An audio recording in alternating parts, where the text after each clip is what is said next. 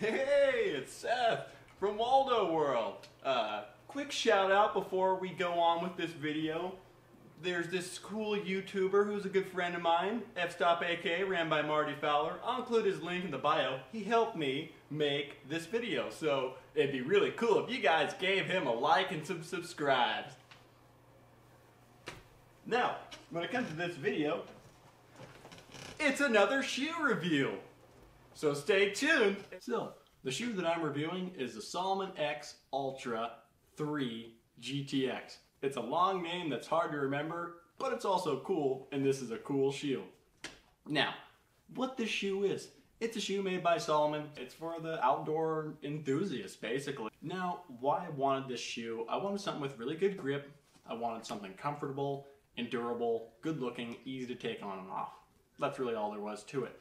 Now, I've owned this shoe for 2 to 3 weeks, and I can give you, what I like about it and what I don't like about it. And I also did some tests with this shoe that I just really want to see work out and see if I liked it or not. Now, when it came to the tests, first thing that I did was to try out the waterproofing. Long story short, my foot stayed really dry in this shoe. It was cold water, and I wanted them to stay dry, and Gore-Tex is marketed for a reason. It is a great material. This is my first set of Gore-Tex shoes ever, and I absolutely never would have thought of Gore-Tex shoes before I ran across these Salomons. It's genius. They did a great job.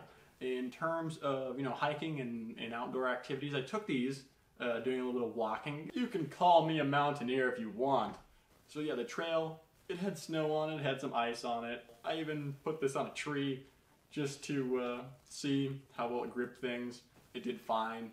I didn't really get to try it in any mud, and that's something that I'd like to see the shoe in, but after it handled everything else, I have no doubts that this thing can handle mud. It performed out in the field.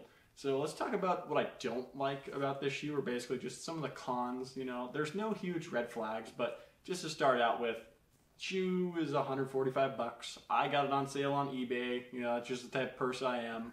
Other con is that they take a little longer to put on than I thought they would. I tried these on the sporting goods store, and I didn't know exactly what to do with this, as I've never owned these types of shoes before. You stuff the little extra laces up under the tongue. I didn't know that, so it's not really much of a con. It's really nice once you kind of get the handle of it. It's out of the way. It's not going to loosen on you, and it's a good idea actually, and it's something that I wasn't in love with at first, but it's starting to grow on me, and it just it takes about 2 to 3 weeks, and you're like, wow, I really like it. Or you don't notice it at all because you're not a picky reviewer type of person, or at least you're not trying to be a reviewer type of person. Let's talk about the pros.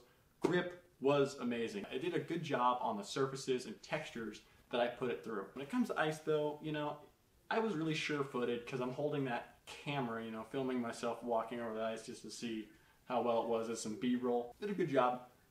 Would I recommend it over cleats? No. Can you still fall and slip? I know some people that can slip on ice really easy. You know who you are. When it comes to the sole, it's got some good comfort to it, good flex. I've had other, I tried on some Adidas that were in this realm of shoe, and they were so stiff up here, and this shoe doesn't have that. And it's also got a rubber safety toe. It's a nice feature. I like it. Also, when it comes to comfort, more for a high arch. You can take the insole out and put whatever you prefer, but straight out the box, it did a good job for me. I really liked it. Durability, it seems like it should be pretty good. I'll see where they take me after that.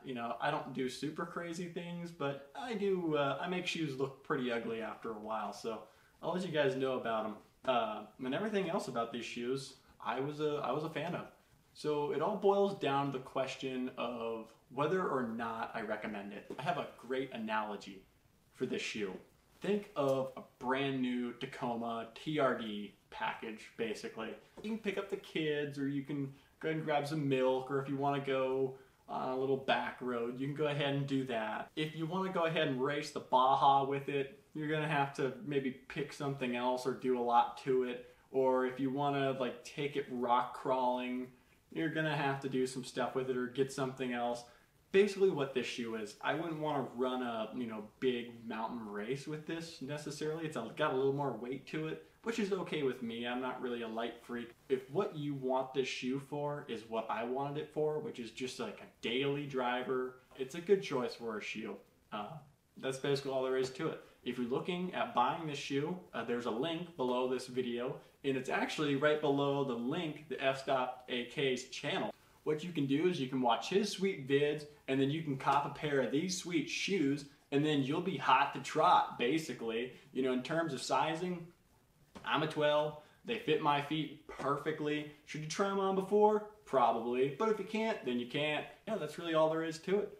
Thank you very much for watching this video. This is number 2 of the 20 I plan on bringing on to Waldo World for 2019, so stay tuned for more. They'll keep coming on as the year goes by. If this is your first Waldo World video, check out my other stuff. You know, it's whatever. Yeah, some people like it, some people don't. Basically, yeah, that's all there is to it. Thank you very much for watching this video, and have a good one.